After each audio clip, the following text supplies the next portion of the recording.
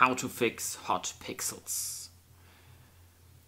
Canon has a built-in feature in their newer EOS cameras so that you can fix hot pixels within your camera. You have to put on this lens cap or this camera cap, and then you have to go in your menu, and there in your settings you have the option for sensor cleaning, and then clean manually. Activate that, your mirror will lock up, you will hear that, and then give it some seconds.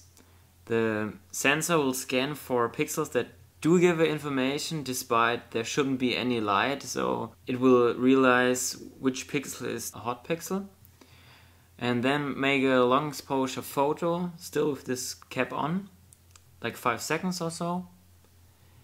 And then compare this picture to another picture you took with the hot pixel in it.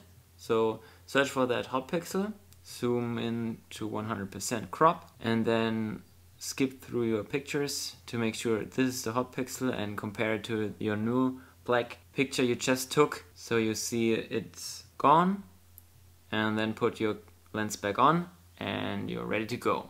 I hope you enjoyed the video. If you have any further questions, put them down in the comments below and I will answer them as soon as I can. Thanks for watching and see you in the next video.